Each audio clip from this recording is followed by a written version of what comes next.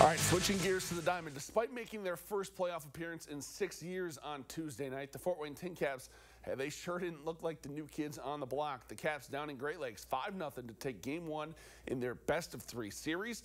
Tonight, the series shifts north to Michigan for Game 2, a win. The Caps advance to the Midwest League Championship, a loss. They've got a decisive Game 3 tomorrow. Top 3, it's 1-0 Great Lakes, but the TinCaps answer thanks to a Great Lakes miscue. Tyler Robertson rolls to third. Taylor Young's throw to first is high.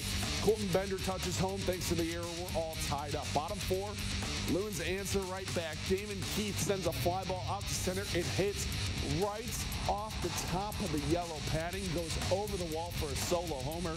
Just like that, it's 2-1 Great Lakes. Bottom 6, how about some insurance? Junior Garcia bloops a single into center between 3 TinCaps. Another runs in, makes it 3-1. Top 7, Caps trying to claw back into this one.